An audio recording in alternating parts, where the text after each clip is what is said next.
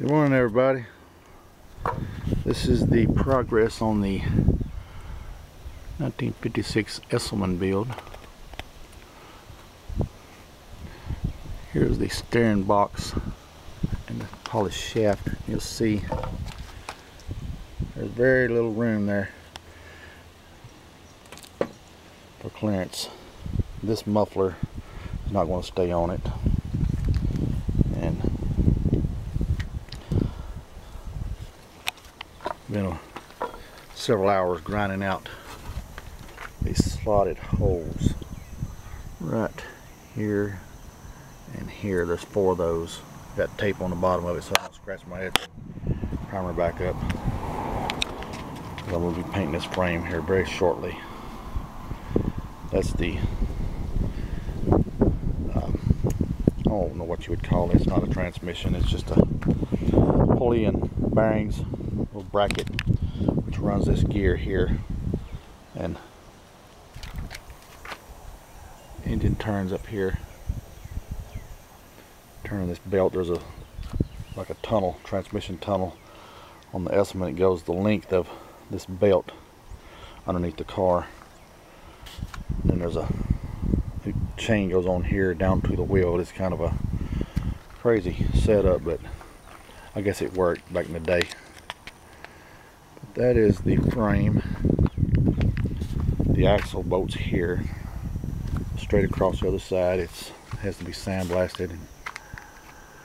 This motor has electric start. It's a 110 volt electric start, which is going to be converted to a 12 volt starter. But it's an upright Briggs & Stratton.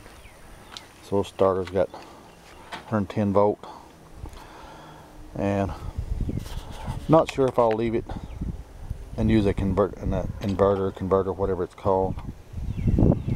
And there's a little key. That's just a little switch just to shut the motor off. But it also has the crank rope, which will come through the dash. You can crank it from inside. But that's how far I've gotten so far. I'll show some views of the frame, the slotted holes, and I didn't like the original frame. It was really in bad shape, and like this hole was really rough and coarse. This hole where the brake pedal goes on, these slotted holes was just, they was really, I don't know what they cut them with, but they were crooked and it was really rough. They just spent no time. All they just wanted to do, get the motor mounted on it and get the belt on it. But another thing, this bracket, can't see it in the video there, but you can maybe tell it's kind of pitted. I don't know if I'll be using it or if I'm going to fabricate another one of those. But everything else is still good. The pulley's good, everything's sandblasted, it'll look good.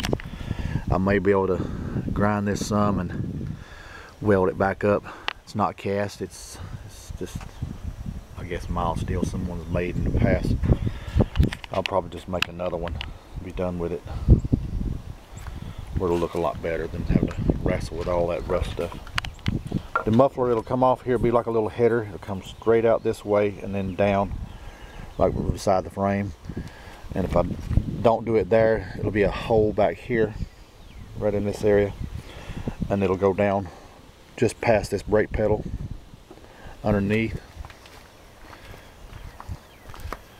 and it'll come out the back right along in here underneath out the back, and I'm gonna let it stick out maybe an inch, 2 inch, inch and a half. But I'm thinking little Volkswagen tailpipe will get clamped on it. I think that'll look pretty good. And just put the small muffler underneath it, little lawnmower muffler.